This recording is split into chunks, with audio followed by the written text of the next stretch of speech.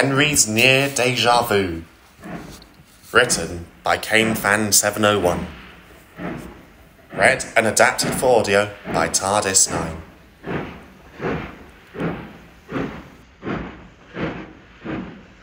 Months had passed since the wreck of the Sodor was rediscovered and had a memory plaque placed on her bow. But nonetheless, Thomas and Percy still keep the memory of her and the lost souls of those who died and survived deep in their thoughts. As the winter season approached the time for people to prepare for the Christmas holidays, the weather had been dull and slightly rainy. It eventually let up and showed bright sunshine.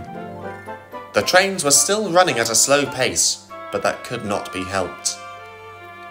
In the days after the gale-force storm that struck the railway, maintenance work had to be carried out, mostly on the coastal line. Thomas, Percy, Duck, Toby, Rosie, and other smaller engines were still allowed to run on the line, as it could withstand their weight.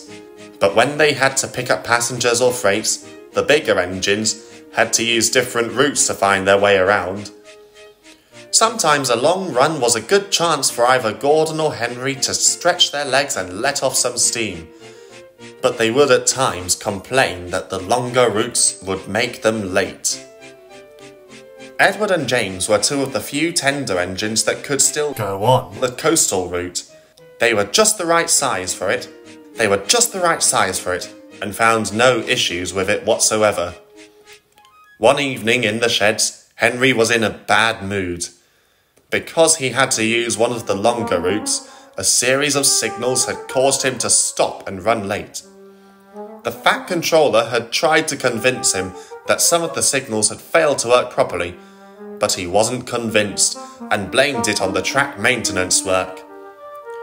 "The sooner the maintenance work is completed, the better," Henry said crossly. "Well, it can't be helped," Duck said. "That storm did big damage to our railway, and the coastal route suffered the most." "He's right," added Boko. "None of us bigger locos can use it until then." "But Edward and James use it," Henry replied. "That seems to be somewhat unfair." "We're not as big as you or Gordon," James said. "That's why." Henry wanted to continue debating about this, but decided not to. If he did, the other engines would be talking all night long until the next day, and that would certainly make the Fat Controller cross. The following day, Molly was running light to Brendam Docks to pick up some empty milk tankers to take to Knapford, where Thomas was then to take them to the dairy on his branch line to be filled up with milk and then take them back to Knapford. On the way, she saw Henry still going on about the maintenance work on the coastal route and being held up by another group of signals, this time because a new signalman was not familiar with the switch controls while taking the longer route. Molly arrived at Brendam Docks just as Edward finished shunting some vans full of flour into place for Toby to take to the Sodor flour mill. "Hello, Molly," smiled the old engine. "Hi, Edward," replied Molly. "Have you seen the mood Henry's in? He's really going on about the maintenance work on the coastal route." "Oh, is he?" Edward said. "Yes," said Molly. "I overheard him. I've never heard this side of him, nor have I heard him complain before." "And what's all this about overhearing me?" Henry said, interrupting them as he pulled up crossly alongside. "You're bickering about the coastal route," Edward said. "It can't be helped. It'll be crazy of either you or Gordon to ever cross it, for the line would not be able to withstand your weight due to its current condition." Henry scoffed in reply. "Pah! That's just a load of rubbish.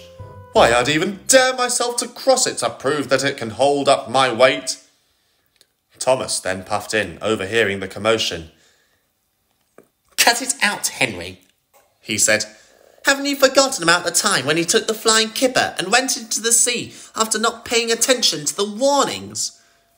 Henry's eyes widened, and he got even crosser now that his past accident with the flying kipper had been brought up.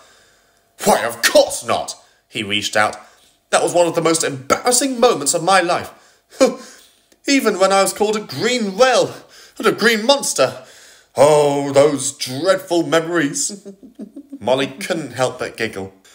But Thomas took that seriously, for it had brought back memories of an accident from long ago that was similar to the one Henry had. The subject of Henry's mishap has reminded me of one engine who, like Henry himself, ran into the sea. But it was a lot worse. And so the little engine began his story. It was 1922, just a few months before Henry arrived on Sodor. Edward and I were both still young and had much more to learn, but we had both grown a bit wiser and helped other younger engines who came over to either visit us or to be part of the railway. The other railway sent over an engine, an LNER Gresley Class A1. Me and Edward never knew his name or his number. He kept himself to himself. The only time we ever saw him was when he was taking passengers on railway tours from Sodor to the mainland. One night, he was to take the Midnight Express from the docks to the other railway. The weather conditions that night were dead calm, but it was said to rain later on. The locomotive steamed along the line and made good progress. But as he ventured on, he was accidentally diverted onto the coastal route, which was undergoing track maintenance at the time due to high tides. As he reached the coastal track, the rain came down, pouring hard. Then suddenly, as he rounded the curve, his driver saw the maintenance work with a red flag and red tail lamp shining to warn others. He applied the brakes, but it was too late, and the locomotive, skidding on the wet rails, ran right into the sea. He sunk instantly, along with his crew. The two front passenger coaches went as well, but the remaining ones at the rear stayed upright. The third coach half submerged in the water. It was a terrible loss. Most of the bodies had been drowned, including the driver and fireman, but their bodies were found on the shore days later. The LNER Gresley Class A1 was never found again, but many a workman will tell you that when the date of the accident comes, they have seen him trying to cross the coastal track. But he never reaches the other side. And with that, Thomas finished his story and took a deep breath. He looked over at Edward and Molly, who were gazing at him in awe. I refuse to believe it, little Thomas, snorted Henry. Now, if you don't mind, I've got some work to do. Goodbye. Molly and Thomas looked at each other as Edward sighed. Sometimes those big engines can get too above themselves, he muttered as he steamed quietly away. Later that afternoon, the weather became dull and began to rain. Weather reports said it was going to be this way for a few days. Henry didn't mind the rain, not when it was spitting or falling lightly, but he hated the heavy rain. Now it was mostly said that Henry disliked the wet weather even when it was dull, for it made him upset and moody. When nightfall came, he was to take the flying kipper. Despite the many accidents that he had had with it in the past, this was Henry's most favourite job of all. As the rain continued to fall lightly, he waited to leave. Minutes later, the guard blew his whistle. Henry pulled away with his heavy train. When he left the docks, he started to pick up speed and roared past the signal box. The signalman didn't even notice this until it was too late. Oh no, he cried. I've left the line switched to the coastal run. By the time he picked up the telephone to call the maintenance gang, Henry was far away in a cloud of steam. He soon noticed that the line he was on led him to the quickest route, and he remembered that he had said to Thomas, Edward and Molly that he'd dare to try and cross the coastal route. he said, sniggering. I'll soon make up for lost time when I cross that line. Well, and I'll prove to Thomas, Edward and Molly that it can stand my weight too. But when Henry reached the coastal track, his hopes for a fast run were dashed. The rain was starting to pound down hard, and fog rolled in out of nowhere. Oh, darn it, Henry said. Now I'm going to get soaked, and I can't see a thing. Further down the line, the maintenance work was still being carried out, but the workmen were having a break. Then they heard Henry's whistle. He was getting closer and closer to them. The workmen ran like hell as they put up a series of red lamps to warn the big green engine. Henry was travelling blind as the fog floated thickly around him and the rain pelted down hard on him. Then, in the mist, he heard the sound of another engine's whistle, one that sounded unfamiliar to him. As he rounded the curve, he saw something that made him gasp out in terror. "Stop! Stop!" he wailed. "There's another engine in front of me!" His driver shut off steam and applied the brakes hard on. Henry closed his eyes, fearing he was going to crash into the locomotive in front of him. As he came to a stop, Henry opened his eyes. To his horror, the engine he saw had disappeared. As he looked around, he saw the series of red warning lamps.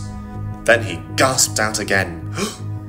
Henry saw just how close he and the flying kipper had come to another disaster.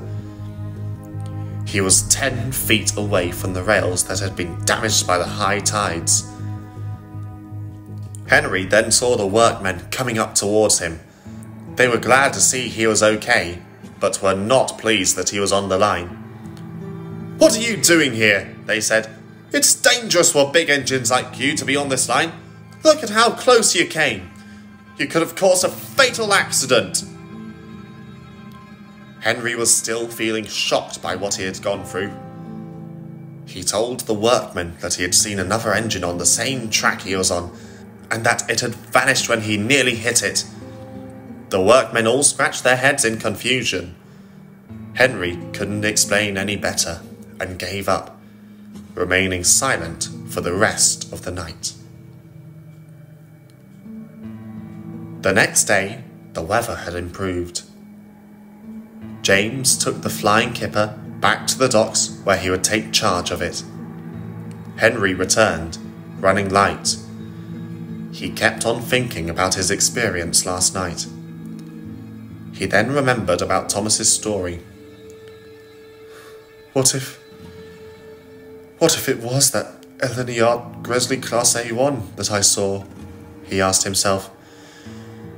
It had to have been him. When Henry arrived back at the docks, the Fat Controller was waiting for him. He was very disappointed in him. "I'm very cross with you, Henry. You knew it was dangerous for a big engine like you to cross the coastal run while it was under repair. Not only that, but you left in poor weather conditions and almost ended up in the sea like you did last time. As a punishment, you can stay in your shed for a week." "Yes, sir. Sorry, sir." Henry sighed sadly.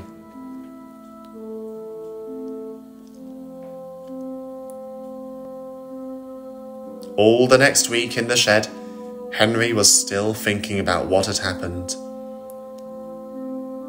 Thomas was in the shed too. The little blue engine had boiler ache and was waiting to be taken to the works. "Thomas," Henry said, "you told me about that Eleniard Gresley Class A1 and that tragic accident a long time ago. Well, I now believe you. I think I saw it on that night when I almost repeated my accident." "I see you've changed your tone," Thomas said, feeling the aching in his boiler as the workmen were checking him out.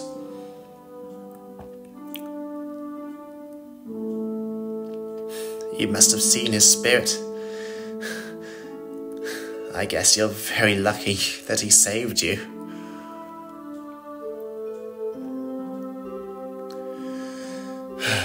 Maybe you're right, Henry replied.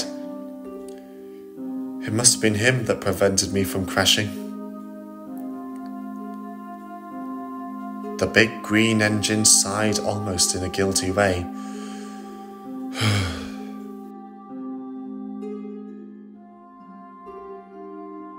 Nowadays, Henry always follows the rules when there are repairs going on the line. But he has never forgotten about his encounter with the ghost that saved his life.